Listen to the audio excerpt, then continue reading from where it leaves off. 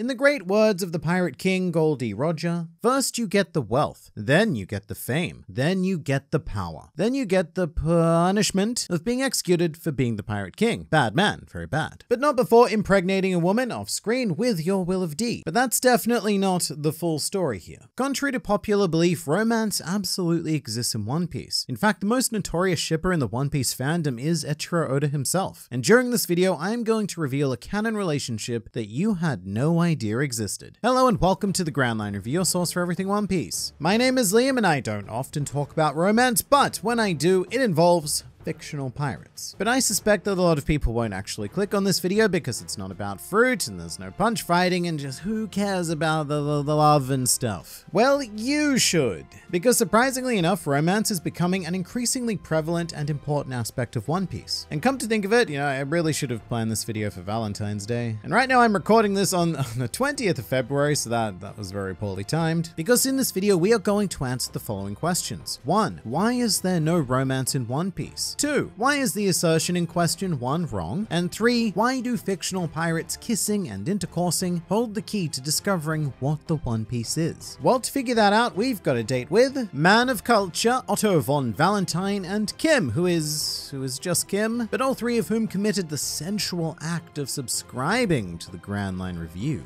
which will result in consistent injections of One Piece culture being administered directly into your YouTube feeds. And if you want to be our next subscriber of the day, then hit the button and please do say hi in the comments below if you are a new member of the Grand Fleet. Welcome. Alright, so many of you will already know this, some of you won't, maybe most of you won't, I don't know the exact breakdown, but Oda has actually been asked about romance before. In the SBS section of volume 34, one amorously inclined reader inquired, doesn't anyone on Luffy's crew fall in love? Will there never be a tale of onboard romance? Sanji is the exception in this case. I'm just wondering. To which Oda replied, but they do. They're all in love with adventure, which you would think would put a stop to this video altogether. However, it's quite relevant to note that this question was posed in 2004 and a lot has changed since then. In fact, when Oda first began work on the One Piece prototype, he was only 17 years old. And very few 17-year-old boys set out to write stories integrating complex human relationships like romancy stuff. No, we want rubber boys punching other non-rubber boys. But Oda is now a whopping 47 years old. He's since gotten married, had children, and acquired 3 decades worth of life experience, which has not only changed him, but also heavily influenced his life's work. Romance now not only exists in One Piece, but it's evolving into a core tenet, even amongst certain Straw Hats. So in current One Piece, there are 3 basic types of relationships. The first of which is a one-sided relationship. This is your very classic one character pines over another, usually for some sort of comical effect. In the early days of One Piece, a good example of this would be Sanji with literally any woman. And in the modern days of One Piece, a great example of this would be Sanji with literally any woman. And in the future, a great example of this is going to be Sanji with literally any, well, okay, you get the idea. Sanji is a menace to society and potentially a bit of a creeper, because remember, there was that one time when he sniffed Perona's butt on Sabati, which was,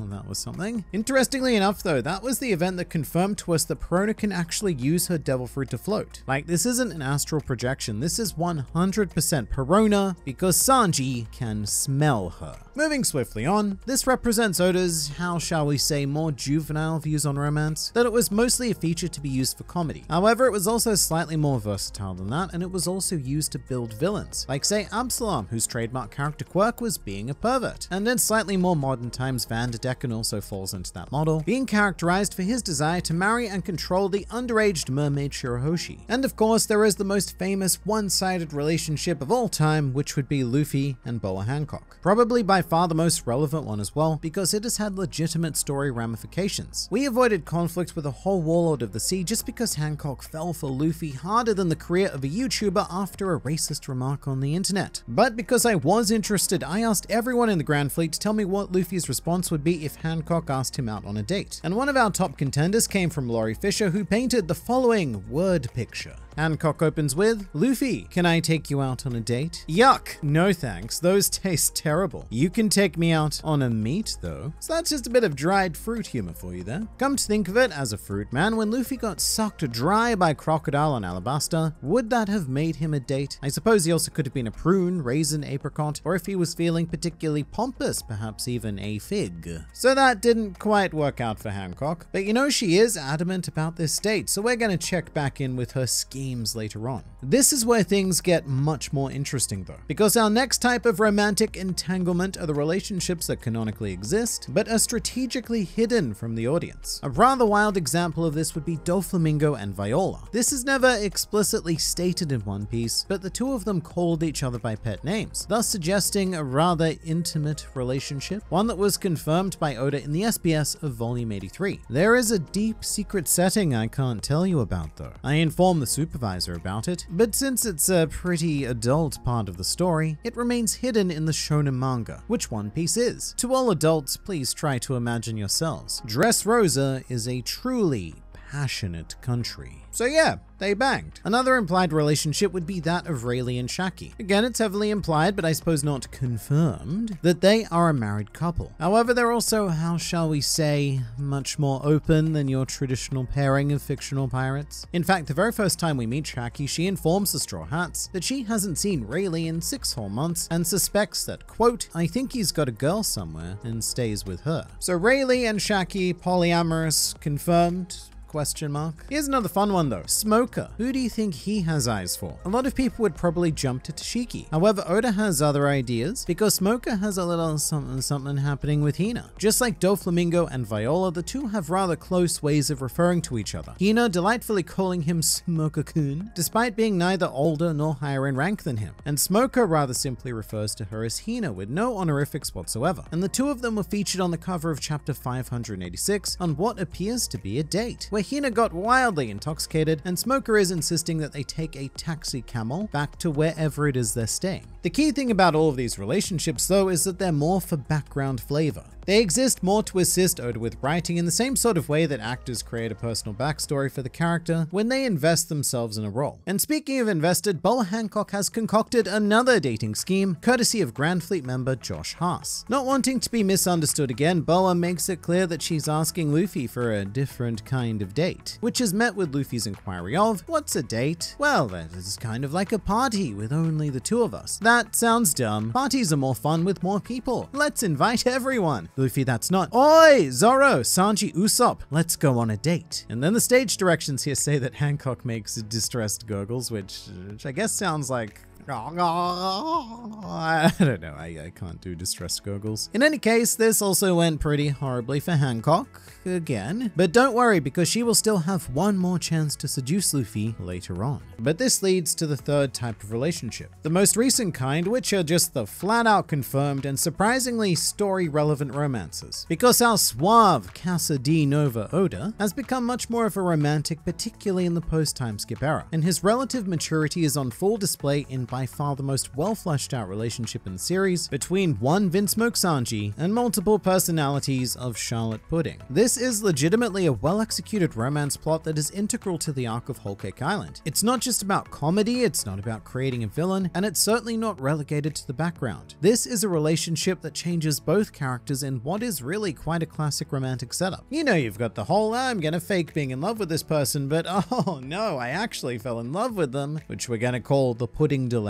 which causes her a huge inner crisis and leads to her becoming a central piece of drama between two factions. Does Pudding remain loyal to her primarily sadistic and bloodthirsty family, or does she side with the man she fell in love with? As much as I did complain, admittedly at great length, about Pudding when reading Whole Cake Island Weekly, I have a much stronger appreciation for her in retrospect. And as for Sanji, he kind of has the inverse journey. He initially actually falls for Pudding at first, and then has to deal with her betrayal, with the two eventually finding a somber, tragic middle ground in one of the most heart-wrenching of an arcs in, I think, ever? I mean, apart from Sabati, I suppose. That's pretty stiff competition. But that aside, Oda has integrated romantic elements as a mainstay across the board. In that very same arc, we follow the story of Capone and Chiffon, which has less twists and turns, but it's a tale of strong bonds of love and the importance of family. Something I have no doubt that Oda took from his own experience as a husband and father. On a more comical note, Dressrosa also featured one of my favorite couples in the series, which is Sai and Baby 5, which was definitely more of a last-minute pairing, but it was done in a really satisfying way. One that wasn't just playing for laughs. Some laughs were had, but not all. But it also successfully capped off an action set piece. And then the two of them even had their own wedding play out as a brief cover story, which was fantastic. In extremely modern times, we also have the tale of Odin and Toki. They have what I would call a very successful three-panel relationship, where Toki implies that she's interested in a great big pot of Odin, after which point we have an immediate time skip and an introduction to a baby Momonosuke. But this is one of those times where I really don't think that early Oda would have included even that three-panel development. That's just not quite where his head was at. But here's the big picture point now. Most series like One Piece conclude with End of Shonen Syndrome, the point at which romance is finally allowed to bear fruit, and all of the characters tend to pair off and live happily ever after. Now the Straw Hats, sure, they're in love with adventure for now. Eventually that adventure is going to end though. And mark my words, by the end of One Piece, the vast majority of them will settle down with their assorted partners. For example, for Usopp, that would be Kaya. In regards to Sanji, that's probably pudding. For Zoro, either Hiyori or Tashigi is looking pretty good. Chopper has his own mink girlfriend with Milky, and if we're counting Vivi, she is almost certainly set up to get it on with Koza. The female Straw Hats are, well, they're a bit more difficult to discern because I think they're purposely kept unpartnered, even in an implied sense, probably for the benefit of the teenage boy audience. And then I suppose there's the Straw Hats who aren't really seen as romantic possibilities, such as Brook, who will probably just settle down with Laboon. Then there's Frankie, who might just build himself some sort of ship-based partner, which would certainly bring new meaning to the concept of shipping. And then there's Jinbei, who has always been in love with the concept of duty. And then there's Luffy. And come to think of it, did Boa finally manage to seduce him? Well, Grand Fleet member Bitch Deathlift 10, that's a name, that Grand Fleet member has the answer. This time around, our debaucherous yet determined pirate empress isn't in the mood to have her words misconstrued, so she decides to be as straightforward as possible and asks Luffy, "Hey, may I be queen of the pirates?" And to this, Luffy is immediately offended, putting on a crown, makeup, and a gown before claiming, "No, I will be both king and queen of the pirates." Luffy then touches his left hand to his face and reveals himself to be Bon Clay in disguise. So bad luck, Boa. You weren't even talking to the real Luffy, and you still got rejected. Talk about a gomu gomu no. But for a whopping yes, how about this next video? Because there's always more to learn, explore, and experience with this wonderful series, so I look forward to seeing you there.